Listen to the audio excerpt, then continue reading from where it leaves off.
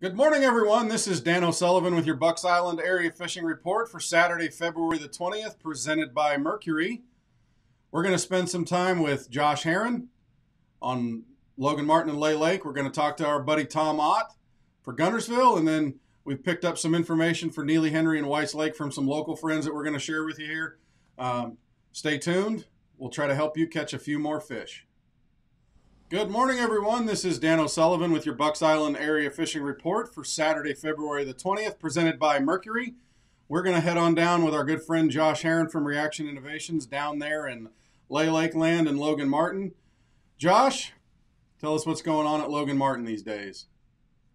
Man, fishing's not terrible. It's definitely not great. You're not going to go have great big number days.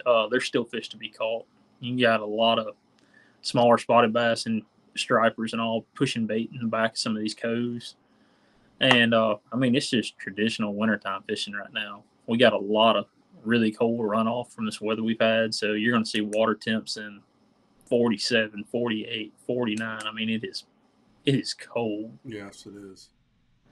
So I've been spending most of my time at Lay Lake. It's a little better, but at Lay you get a lot more of that whole vertical fishing. I'm not talking about drop shots and stuff like that. I'm talking about vertical walls, bluff ends, stuff like that these fish can really relate to, especially with this influx of current we've had. Single swim baits, really good right now if you can find water clear enough for it. If not, bladed jigs, scroungers, anything you can really kind of park the boat right against a wall and fish straight down it is where I've been spending most of my time at. Do you seem to like the inside channel bends or the outside channel bends? Which way? Man, I want outside.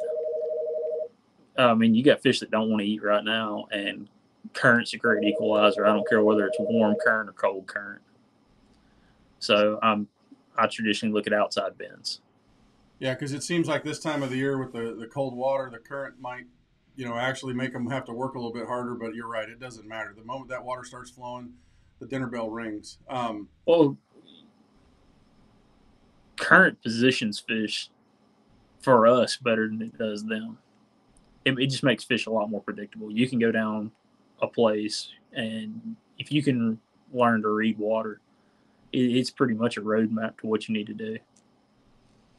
So you're finding them tight to the hard walls, or yeah, and that's where the current's really shining when Alabama Power really cranks these turbines up with this water influx. Those fish can't sit out there 20 feet off that wall in 14 to 15,000 cubic foot of flow in La La Land. It really puts them tight, and that's when casting becomes key. You want to make sure every cast hits the bank, hits whatever you're throwing at. It needs to land straight on it. Well, man, we appreciate it. Thanks for the information as always, and we look forward to talking to you again next week. Thanks, man. Good morning, everyone. This is Dan O'Sullivan with your Bucks Island Area Fishing Report for Saturday, February the 20th for Neely, Henry, and Weiss Lake, presented by Mercury. We talked to a few people that have spent some time out there on Neely, Henry, and I got to tell you, folks, it's been very, very tough. The cold snap that we've had, the extra water that's come into the system with the heavy rains that we've had, a couple inches of rain over the last few days has really muddied up the creeks. There's a lot of dirty water coming in, and one of the better fishermen we know, he shall remain nameless, actually went out for a couple hours yesterday and didn't get a bite. And that's pretty typical of right now, especially with the mud. When the water's cold, you can still catch a few fish. They will gang up. You can throw lipless crankbaits. You can throw jackhammers and other, thunder crickets and stuff like that, your bladed jigs, and be able to catch a few fish, maybe even a shallow running crankbait in water 6 foot or less around some hard cover. But you throw muddy water into that cold, and it's going to be tough. What we would suggest trying right now is to flip a big jig next to wood cover, but you're going to have to fish slowly. The moving bait bite may not be the most effective thing until the water starts to clear, and you may have to spend a little bit more time out on the main channel right now to be able to try to catch a few fish. But again, look for seawalls, rock piles, some of that kind of stuff, and fish methodically, even if you're using moving baits. But it's probably going to be a little bit tough right now until the water starts to clear up. Weiss Lake, Jamie Collette here from Bucks Island, one of our salespeople and an avid bass fisherman, said the best thing to do on Weiss right now is to go up shallow and throw a big bladed spinnerbait slowly around wood cover. Expect a few bites, not a lot, but be careful when you're running around up there because there's going to be an awful lot of wood visible. And if there's a lot of wood visible, stumps and such, you may not see the other stuff that was 3, 4, 5 foot deeper. The other when the water was up, but the water's down right now, so you want to be really careful navigating up there. Stay in your channels and go slowly when you get off to go fishing. But fish slow. When the water's muddy, you might have to go real tight to cover. Flip a big jig, but fish it slowly. You want some pressure waves in the water to make the fish respond, but you may have to let that thing soak for a while.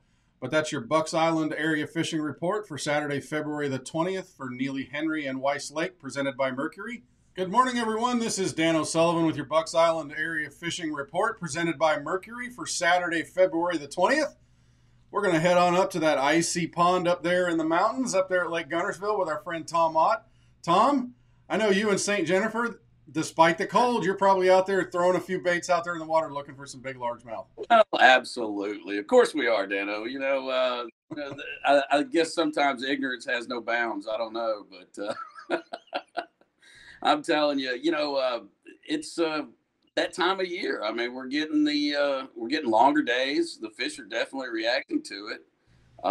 But I wouldn't expect to go out and catch 15 or 20 or 30 fish a day, but I mean, there's definitely still biting.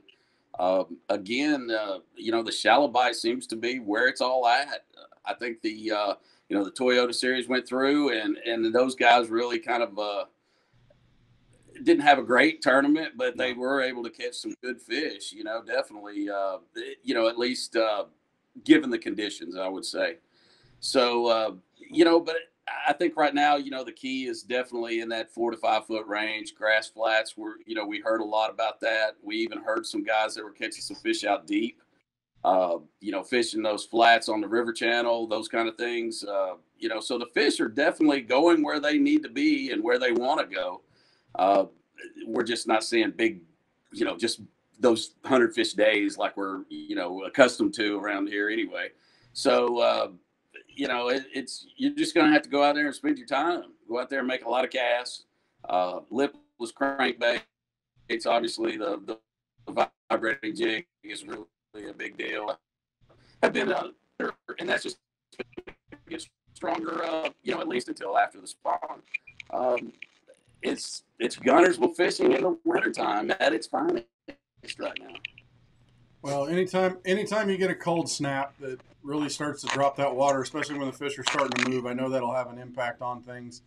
And yes, the lipless crankbait, especially in the drains and the ditches and some of those little cuts off the main channel, those kind of things are going to be good. Tom, as always, we always appreciate what you're doing to help us out. We know you guys are out there flailing away at the water, trying to make things froth up and catch a few, and we appreciate you and Miss St. Jennifer, as I like to call her, having a great time. Thanks for spending some time with us. Well, you guys are great down there at Bucks Island. We sure do appreciate it. And, that Mercury's running great and just can't wait for some warmer weather to get here. Yeah, well, we certainly hope we don't see you because that means it's broke. We'll talk to you soon. Thanks. I hear you guys. You have a great one. Well, that'll do it for our Bucks Island area fishing report for Saturday, February the 20th, presented by Mercury. Thanks for spending some time with us. As always, we appreciate everything that you do to help make Bucks Island one of the best places around. Don't forget to like and subscribe and follow what we do on our social media channels, and you'll get notified whenever we go live with anything. And also, anytime you need tackle for any of these great bodies of water to be able to put a few more fish in the boat, don't forget to stop by and visit us at the loft here at Bucks Island, where we'll try to do everything we can to get you the gear you need to catch a few more fish.